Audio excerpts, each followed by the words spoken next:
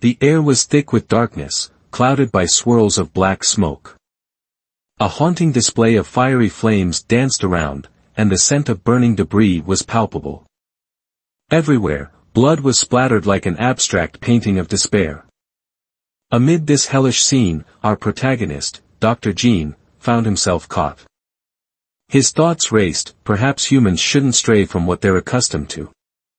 How did a simple job recommendation from a colleague lead me to this calamity? The scene abruptly transitions to a pristine hospital corridor, where two doctors are engaged in a conversation.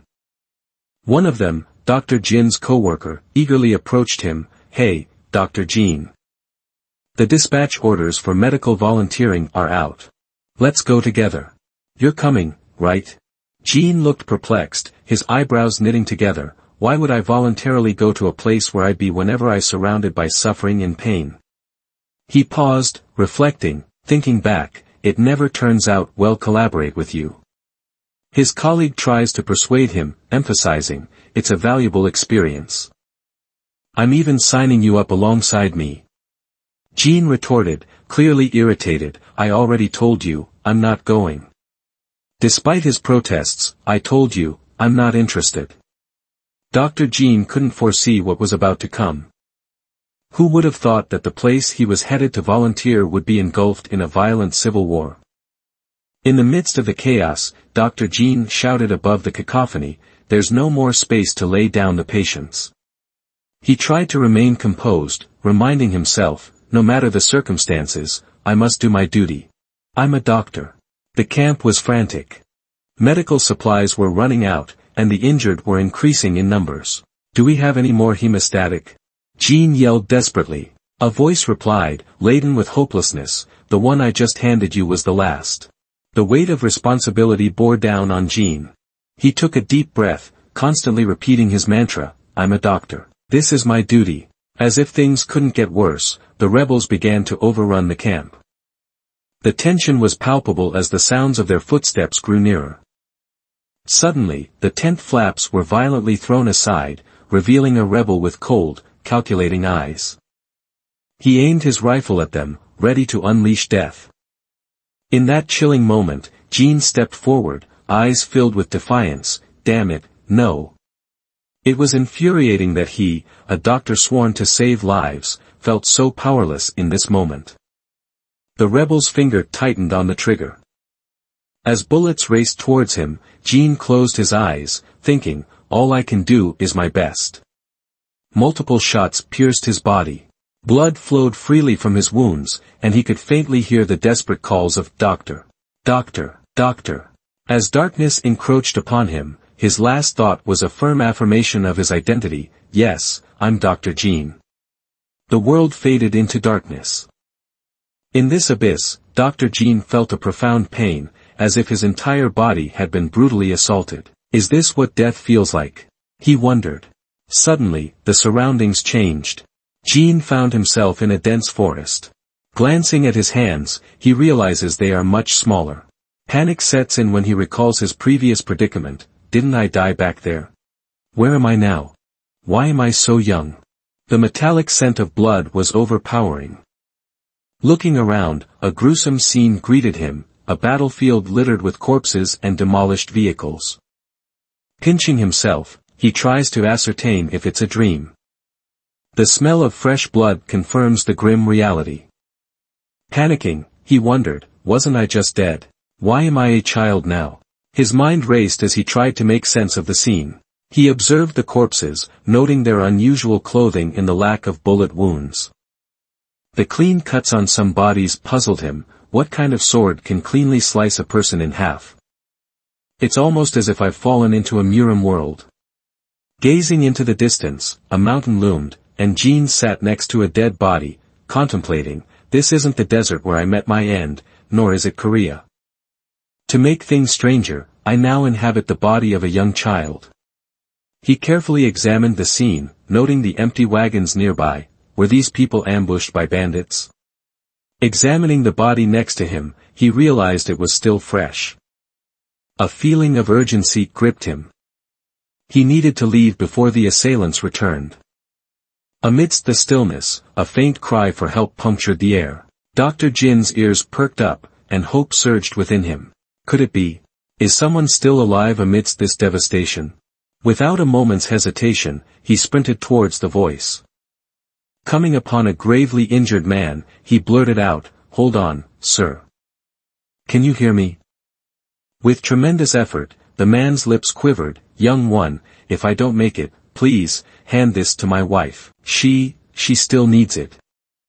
Dr. Jin's eyes sharpened with determination. "Let's focus on stopping that bleeding first." Swiftly, he repurposed his own clothes, pressing them against the gaping wound to stem the blood flow. As he worked, he marveled internally, it's almost miraculous. Such a deep wound, yet no vital organs damaged. However, the situation was dire. The man had lost a significant amount of blood. Scanning the area, Dr. Jin's gaze landed on the bag the injured man had mentioned earlier. He hastily rummaged through it, hoping for a medical miracle. And there it was, a bundle of needle and thread. A spark of relief flashed in his eyes. "This will do," he whispered, more to himself than anyone else. But he was realistic. There's no way to sterilize this, but it's our only chance. Preparing the injured man, he cautioned, "Brace yourself. This is going to sting."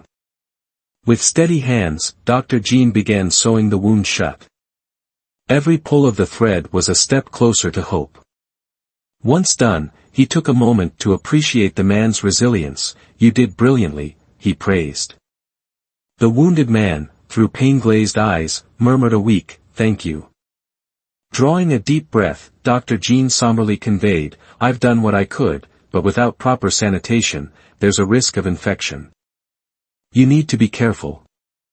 As Dr. Jin was repacking the bag, a tiny pair of baby shoes caught his eye. The weight of their significance hit him.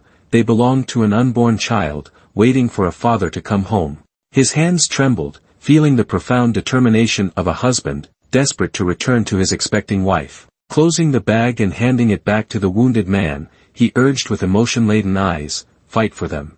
Live for your family." The scene transitioned, revealing a tireless Dr. Jin attending to yet another injured person. By now, he had treated 3 individuals, the weight of the day pressing heavily on his young shoulders.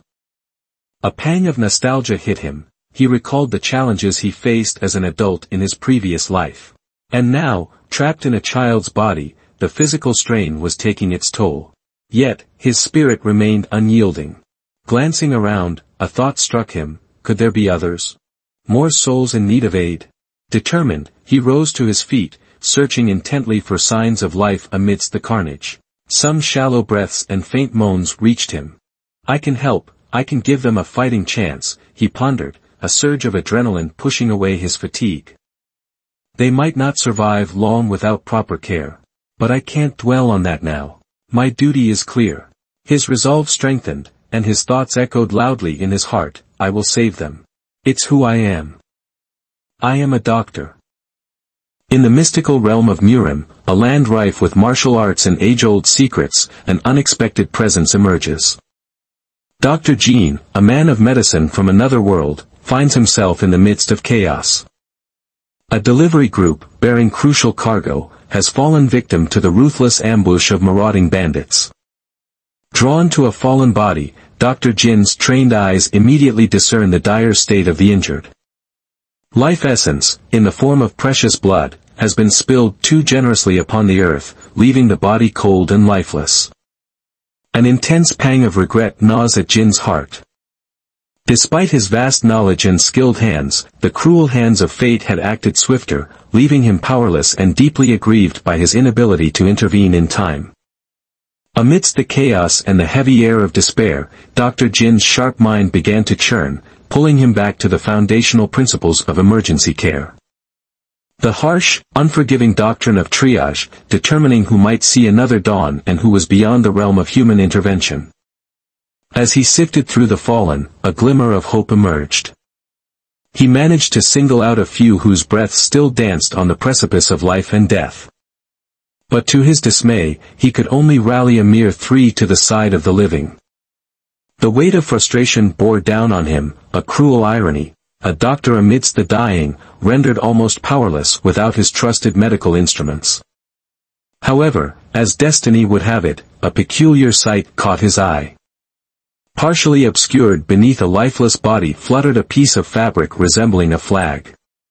He gently unveiled it to reveal the emblematic words, "Cloud Dragon Secure Delivery." Recognition flashed across Jin's face. Legend spoke of such a group in the tales of Murim, an elite assembly that would transport anything, for anyone, provided the price was right. Could the stories truly be rooted in reality? If indeed he was ensnared within the fabled Murim world, and if these fallen were part of the renowned Secure Delivery Group, then hope was not entirely lost. Somewhere, in the vast expanse of this unfamiliar world, a rescue team might just be charting their course towards them. In the dimming light, Dr. Jin's gaze settled on a discarded sword, its blade tarnished by the cruel actions of the bandits. With an idea forming, he seized the weapon and began to furiously rub it against a nearby stone, each strike evoking sparks in the gathering darkness. The knowledge from his army days, once relegated to mere memories, now surged forth, proving invaluable in this world. He quickly scavenged for wood and bits of cloth strewn around the site, fashioning them into a makeshift shelter. With care and urgency, he transported the trio he had managed to salvage from the brink of death into the safety of the tent. The cool embrace of the evening breeze and the flickering glow of the fire he had started provided a stark contrast to the chaos from earlier. As the silhouette of the tent stood firm against the night, Dr. Jin exhaled deeply, a mixture of exhaustion and the small triumph of the moment washing over him. Under the vast canopy of the evening sky, Dr. Jin's eyes trailed the myriad hues of twilight, lost in deep contemplation. The flickering stars above seemed to echo the flicker of hope in his heart, hope that the rescue team would indeed arrive. The weight of solitude pressed upon him, urging him to descend the mountain, to escape the looming shadows and the dangers they might conceal. Yet, as his gaze shifted to the three vulnerable souls he had fought so fiercely to save, a wave of responsibility washed over him. The thought of abandoning them felt like a heavy stone in his chest, impossible to shake off. He dropped to his knees, feeling the cold earth beneath his palms. In that quiet moment, it became clear to him, his healer's heart could not be swayed, for, in his core, he was, and always would be, a doctor. As darkness draped the land, the gentle whisper of the night breeze seemed to carry with it the echoes of his younger self, the dreams and desires of a boy wanting more from life. Dr. Jin found himself seated on the cool ground, lost in the memories of days long past. Becoming a doctor wasn't just a career choice for him, it was his ticket to respect and recognition. Growing up an orphan, the title of doctor was like a badge of honor, proof that he had risen above the challenges life had thrown his way. But as he looked back, those accolades and achievements felt distant and hollow. The tragic turn of events, getting embroiled in a civil war during a volunteer mission, and the ultimate sacrifice he made for a young child, overshadowed his earlier pursuits. In the stillness of the night, an unsettling rustle broke the silence. Could it be wolves? In this unpredictable Murim world, anything was possible. If bandits roamed free, why not wild wolves? Fear took over, and he began to panic, tears streaming down his face. He clutched tightly to the flag bearing the emblem of the Cloud Dragon Secure Delivery, his voice quivering as he called out, "Rescue team, where are you? Cloud Dragon Delivery, please be real." Then, a flicker of memory pierced through his anxiety. The name, Cloud Dragon Secure Delivery, wasn't it from that novel, Supreme Demon King, he had devoured in his previous life? The realization both comforted and confounded him. The distant rumble of hooves grew louder, building into a thundering cacophony that shook the ground beneath. A wave of anxiety washed over him. What's happening? He stammered, eyes darting around as he stood in front of the tent. Someone's approaching. Bracing himself, uncertainty consumed him. Could it be the rescue team? Or perhaps the feared bandits? But as the dust settled and the cavalry came into view, a familiar flag fluttered in the wind, Cloud Dragon Secure Delivery. Relief washed over him and he burst into relieved laughter. The rescue team, they actually came, he exclaimed. In the face of danger, hope had arrived, and with it, salvation for him and the patients. As the cavalry drew nearer, he noticed the distinct design of one of the wagons. It was massive and bore a resemblance to a medicine cabinet, unlike any he'd seen before. A memory flashed, the godly Dr. Bakran's medicinal wagon, he murmured. The sight of the wagon pulled him back to another place, another time. The scene shifted, revealing him engrossed in a Murim novel, lost in its enthralling tales. A coworker interrupted his reading, raising an eyebrow at the Supreme Demon King title. But he only replied with a smirk, "How about you mind your own business and let me enjoy my favorite pastime?" To his coworkers, it seemed like a yawn, but for him, it was pure gold. Returning to the present, he marveled at the unfolding reality that seemed all too similar to the novel he cherished. Is this a coincidence? He pondered. But as the cavalryman cried out, "My lord, we've found a survivor." Dr. Jean was left awestruck, struggling to separate fiction from the reality unfolding before his eyes. In the warm embrace of the vast sky, painted with the gentle strokes of a sunset's glow, an eagle floated with elegance. High above, its keen eyes observed an unfolding scene below, the arrival of a massive cavalry. As the troop approached a designated spot, there stood Dr. Jean, isolated and anxious, eagerly awaiting a rescue team. His gaze locked onto the advancing cavalry. His features, usually calm and composed, were now contorted with shock. Among the sea of soldiers, one figure stood out. He wanted a search conducted for any additional survivors in the vicinity.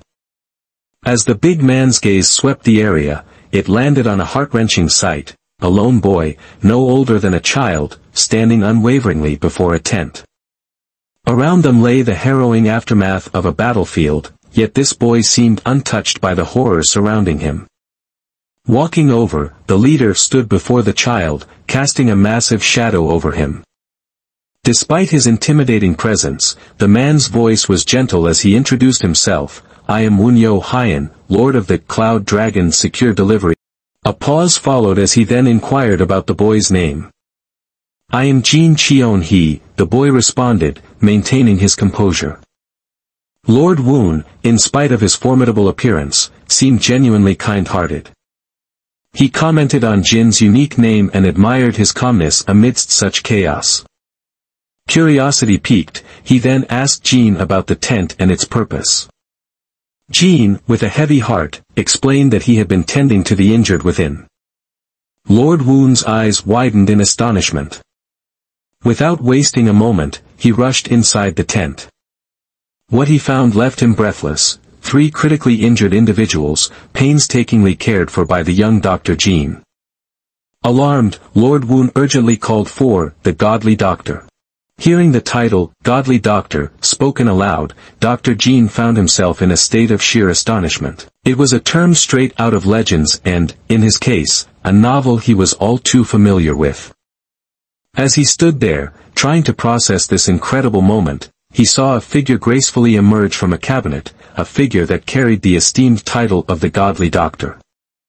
This was no ordinary doctor. This was the White Dragon Godly Doctor, revered and held in the highest regard, and one of the legendary 3 heavenly doctors. His name, Bakran, translated to White Dragon, was a nod to his distinctive white hair, which cascaded down and bore a striking resemblance to the scales of a mythical white dragon. Despite being male, his beauty was undeniable, captivating the hearts of all who laid eyes on him. Dr. Jin, with his mouth agape, could hardly believe the scene unfolding before him. The Godly Doctor, in flesh and blood, was exactly as described in the novel he had read. This realization struck him like a bolt of lightning, leading him to a startling conclusion. He wasn't just in any world, he was in the world of the novel, Supreme Demon King, he had immersed himself in, a Murim world filled with martial artists and mystical adventures. This wasn't just any Murim world, this was the Murim world from Supreme Demon King, the very novel he had finished reading shortly before his untimely death. And the White Dragon Godly Doctor, a pivotal character in the story, stood before him now. The novel narrated an epic tale where the White Dragon Godly Doctor plays a crucial role in saving the main character, Yeo Harayun, when the Cloud Dragon Secure Delivery is ambushed. A complex web of events unfolds between the Doctor and Yeo Harayun afterwards, but ultimately, the Godly Doctor meets a tragic end, succumbing to a disease in the second book of the series. Dr. Jean was left standing there, struggling to comprehend the surreal turn of events. The character he had read about, mourned for, was now right before his eyes, alive and breathing. It was a moment of both shock and wonder, as fiction and reality blurred into one. As Dr. Jean grappled with this realization, the Godly Doctor entered the tent, his eyes quickly taking in the situation. He paused, noticing the stitches that Jean had performed. He brought out a box, extracted a creamy substance, and applied it to the stitches, enhancing the healing process. The leader of the group, carrying the weight of concern in his eyes, eagerly stepped forward. He needed to know, were they going to make it? But the Godly Doctor, his eyes sharp and knowing, had a question of his own. Who tended to these wounds? He asked, his voice steady. Jean felt a lump form in his throat as the leader, Wunyo Hyan, looked his way. Taking a deep breath, he gathered his courage and responded, "It was me." The words hung in the air, simple yet filled with weight, as everyone awaited what would come next. The Godly Doctor, Bakran, was visibly impressed. What an impressive suture. Thanks to your proper treatment, they will survive. The praise from such a revered figure left the group in awe, their admiration for Dr. Jean evident as they murmured amongst themselves, praising his ability to remain calm under pressure and treat such severe injuries. Jean Cheon-hee, however, remained focused on the task at hand. He simply wanted to save lives. Bakran gave him a small, approving smile, recognizing the young doctor's dedication. Meanwhile, Wunyo Hyan made a decision. He left half of his forces with Dr. Jean, trusting him to care for the injured while he and the others departed. The weight of this responsibility suddenly hit Jean, and he was left speechless, overwhelmed by the trust placed in him and the realization that Cloud Dragon Secure Delivery now owed him a debt of gratitude. Wunyo Hyan promised to repay this debt, ensuring Dr. Jean that he would not forget the kindness shown to him and his family. As the scene shifted, half forces moving towards Cloud Dragon Secure Service bases. Now in the company of the medical cabinet. A kettle of water boiled in the background, creating a soothing ambience as a young man conversed with his master, Bakran. The boy expressed concern for Bakran, noting his overexertion and the toll it had taken on him. Bakran acknowledged the boy's worries, but he knew he had no other option. Cloud Dragon Secure Delivery had provided him shelter in his time of need, and he felt compelled to repay their kindness. The boy, attentive to Bakran's needs, soaked a cloth in hot water and placed it on his master's forehead, offering a moment of reprieve. Their conversation continued, touching on the events that had transpired and Bakran's decision to help leader Woon. The young boy couldn't hide his curiosity, asking if Bakran was referring to Wunyo Hyan. Bakran confirmed, speaking with the wisdom of experience, noting the tragedy of losing a family member. The young man lightened the mood, pointing out that Bakran had now repaid his debt to Cloud Dragon Secure Delivery. Bakran smiled, acknowledging the truth in the boy's words.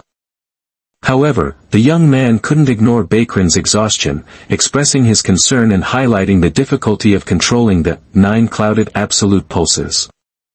Bakran, resigned to his fate, admitted to his physical limitations, revealing his surprise at having lived past 40, a milestone he never thought he would reach.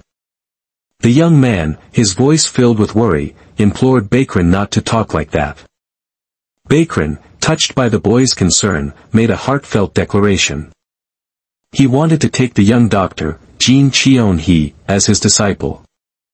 The boy was taken aback, aware of the implications of such a decision. Bakrin reassured him, acknowledging his own mortality but expressing his belief in Jin Cheon-hee's worthiness. Despite his reservations, the boy couldn't argue with Bakrin's decision, his face a mix of exasperation and affection as he realized the futility of trying to change his master's mind. The air was filled with a distinct aroma, an aroma laden with memories from his childhood, the smell of herbs. As a child, he would often encounter this scent during his visits to the market. It was a familiar and comforting smell, one that he hadn't realized he had missed until this very moment. Lying in bed, the smell seemed to envelop him, urging him to rise.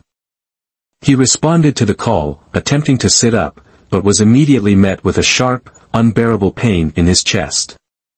It was as if his very body was protesting, screaming out in agony, making it clear that he was not yet ready to move.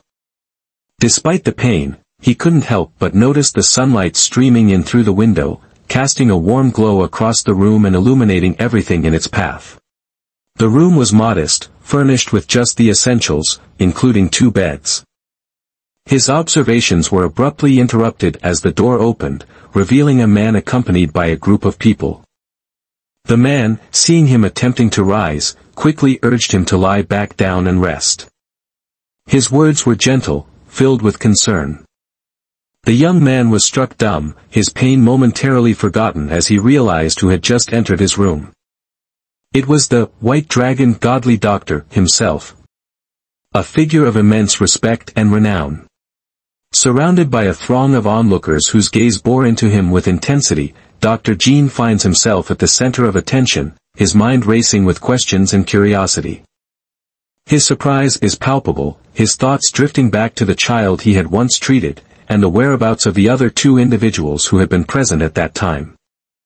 Curiosity getting the better of him, he found his voice and asked Bakrin, "Where am I right now?" Bakrin's response was calm and assuring, explaining that they were at one of the bases of the Cloud Dragon Secure Delivery Service and that Dr. Jin had slept through the entire trip there. As he spoke, Bakrin couldn't help but think to himself how Dr. Jin, up close, had the looks of a celebrity.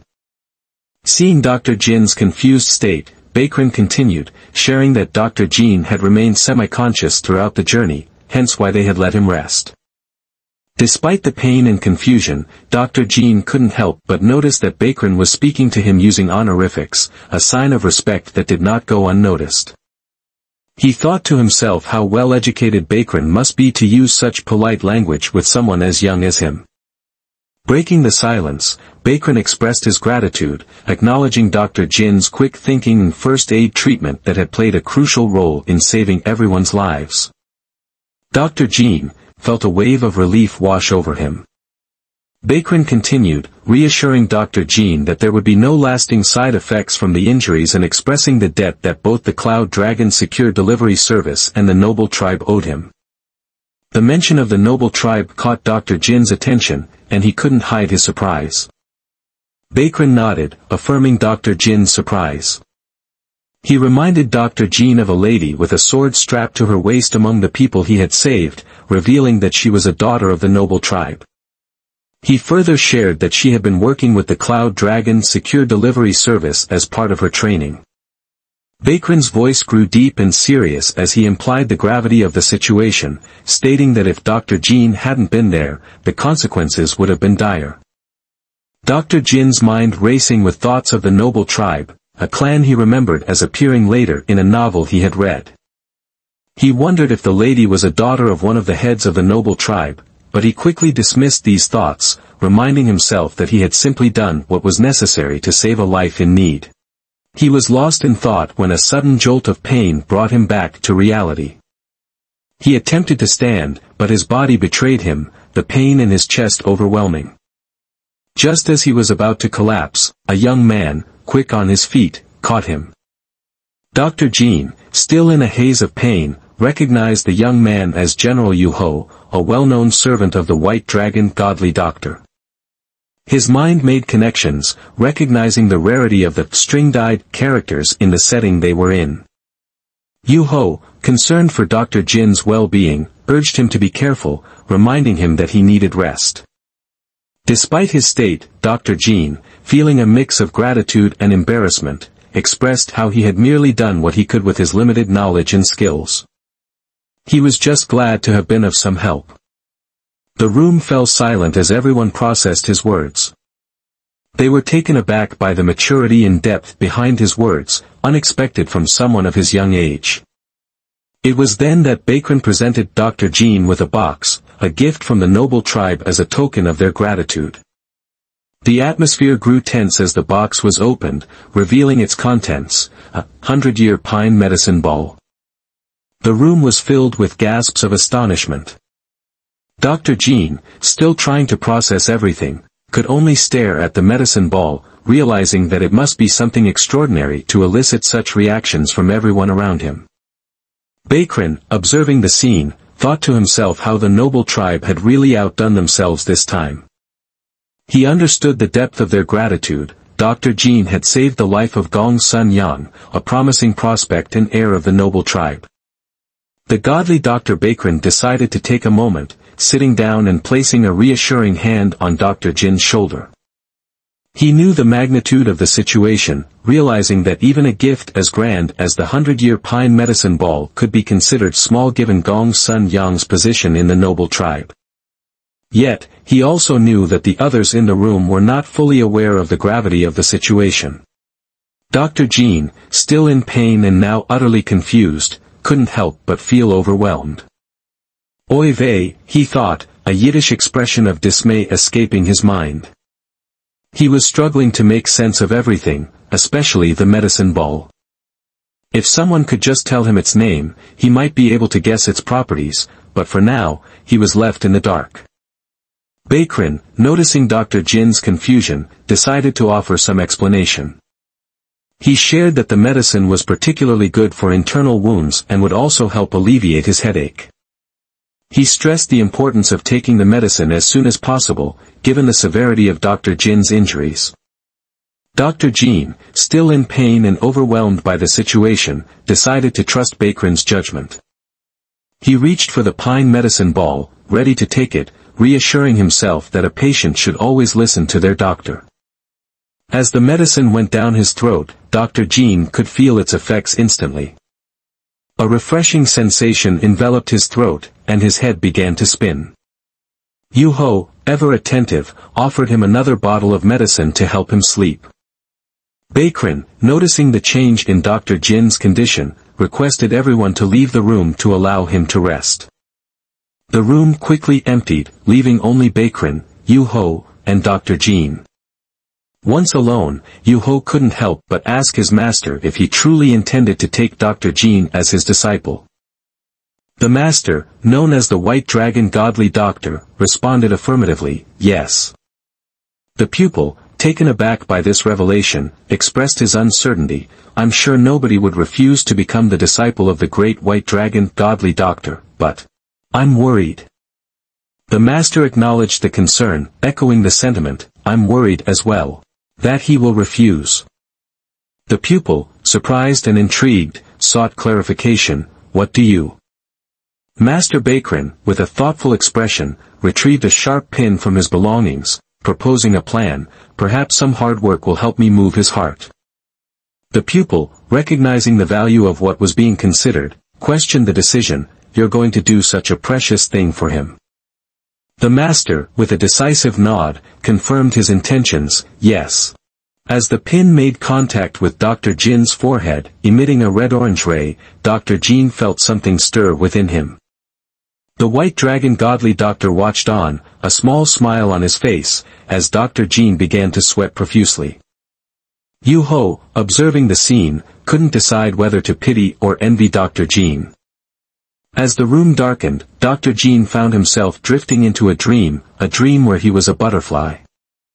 Unlike Xuanzi's butterfly dream, this was not a dream of happiness.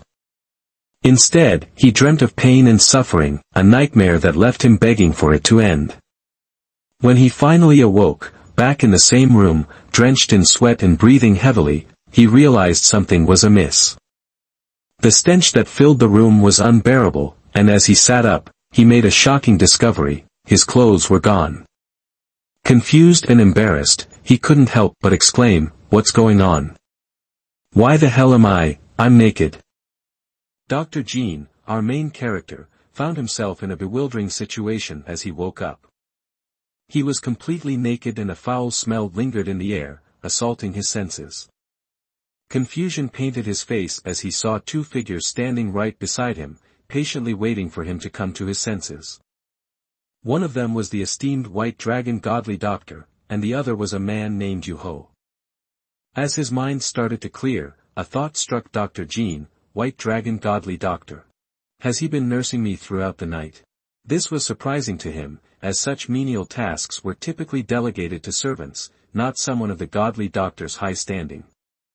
The Godly Doctor, observing Dr. Jean, spoke with a calm voice, "You have fared well.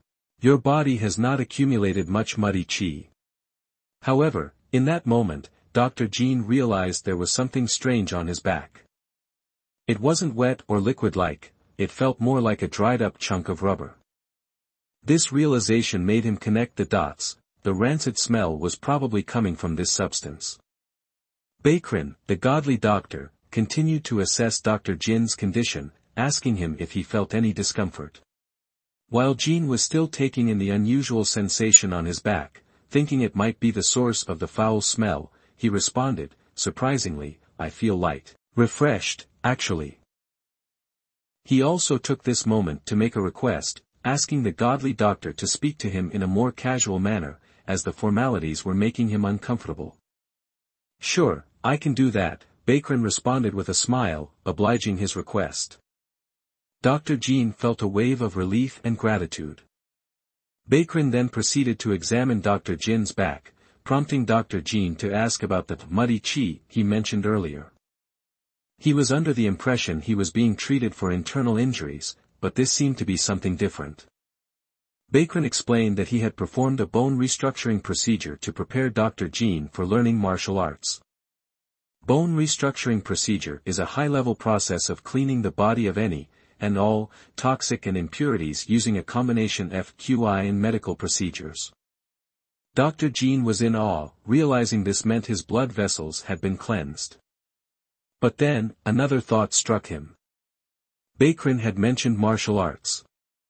Was he going to learn martial arts? Bakrin, noticing that Dr. Jean was ready to move, instructed Yuho to help him clean up. Yuho gave a gentle smile, handing Dr. Jean a towel and helping him cover up. Dr. Jin's mind was racing. He realized that receiving a bone restructuring procedure from someone as eminent as the White Dragon Godly Doctor was no ordinary matter. It must be something far superior to what a normal doctor could provide. As Yuho left the room, Dr. Jean found himself alone, pondering why Bakrin would do such a thing for someone like him. Soon, he found himself in a luxurious bath, courtesy of the Cloud Dragon Secure Delivery Service, the powerful group that had taken him in. Dr. Jean reflected on his situation, realizing that he had been provided with the best facilities thanks to being labeled as the savior of the group. However, he had to be careful. Yuho had been asking him personal questions, and he had been evading them by feigning a headache. Now, with a wound already on his head, he decided it would be best to pretend to have lost his memory. What could they do if he played dumb? As he bathed, Yuho's stoic demeanor didn't waver. Dr. Jean understood. From Yuho's perspective, he was just a random kid who had received an incredibly precious medical procedure from the Godly Doctor. When Dr. Jean caught sight of his reflection in the water, he saw a child's body, and he realized the magnitude of the situation. Submerged in the warm embrace of the water, Dr. Jean allowed his thoughts to swirl and dance freely. The reality of his situation had finally started to sink in, as he contemplated his miraculous survival. In my previous existence, my life came to an end while saving another, he pondered, the irony of his circumstances not lost on him. But now, it's almost as if that selfless act has breathed life back into me. What an extraordinary twist of fate. His mind wandered to what could have been, had fortune not favored him that fateful day. Had it been a band of merciless rogues or ferocious wolves that stumbled upon me instead of the Cloud Dragon Secure Delivery Service, my fate would have been sealed. He shook his head, marveling at the precariousness of life. Memories of his past life began to flood his consciousness, vivid and unrelenting. I lived a life devoid of familial warmth, love, or any kind of support. It was a life steeped in misery. Yet, there was a note of resilience in his reflection. Despite the circumstances, I gave it my all. I lived as fully as I could.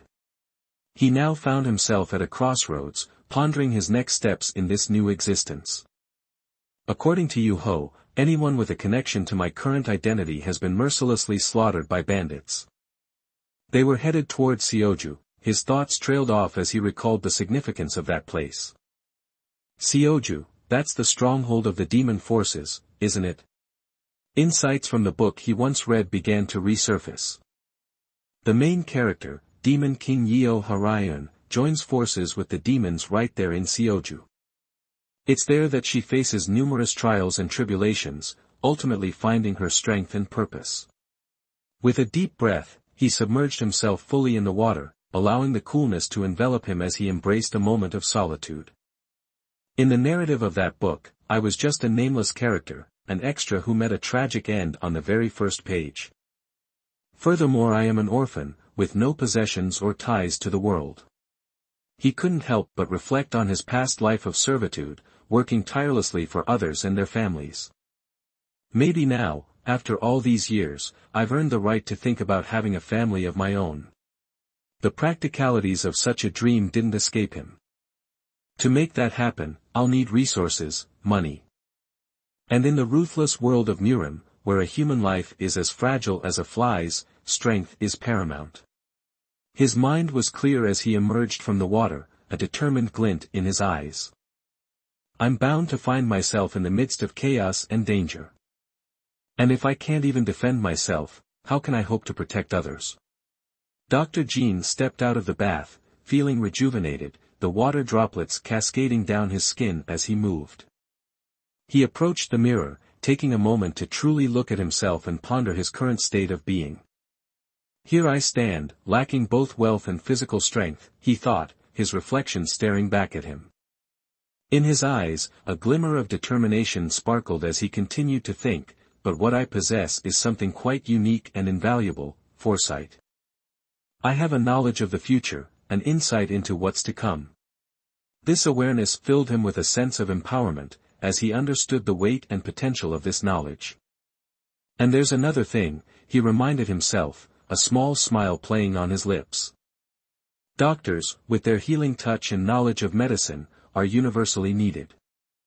It doesn't matter where I am, my skills and expertise as a doctor have a place.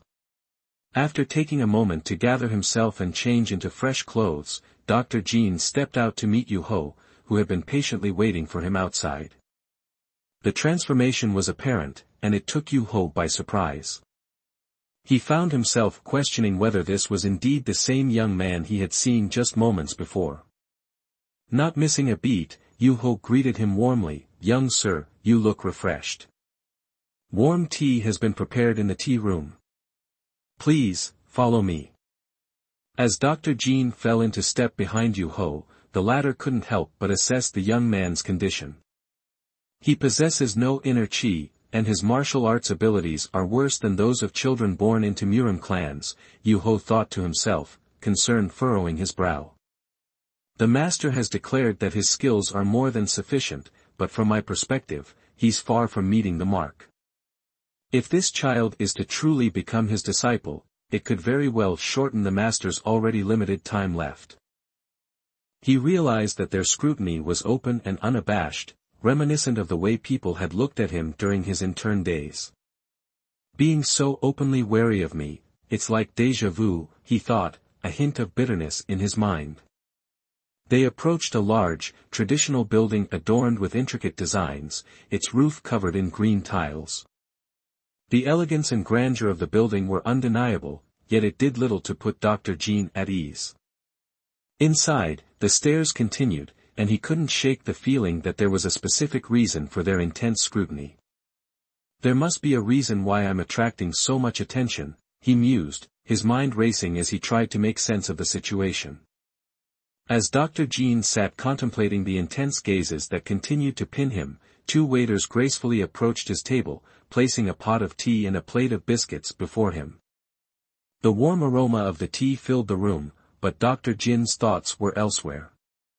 Now that I reflect on it, he pondered, the White Dragon godly doctor never performed a bone restructuring procedure for anyone in the novel. Could it be the reason why I've been under such scrutiny? It's plausible. His thoughts raced as he pieced the information together. In the novel, a bone restructuring procedure is said to consume a vast amount of inner chi. If I've indeed undergone such a procedure, it spells trouble for the White Dragon godly doctor. It's written that he was suppressing a grave illness with his inner chi.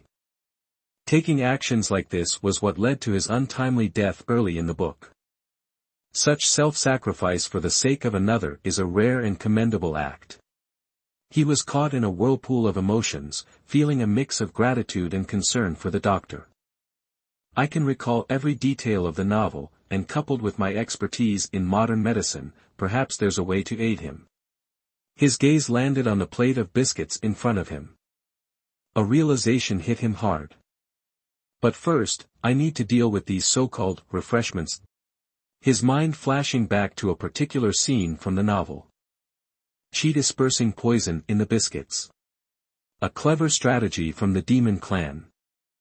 They planned to plant a spy, get the members of the Cloud Dragon Secure Delivery Service addicted, and then strike when they were weak.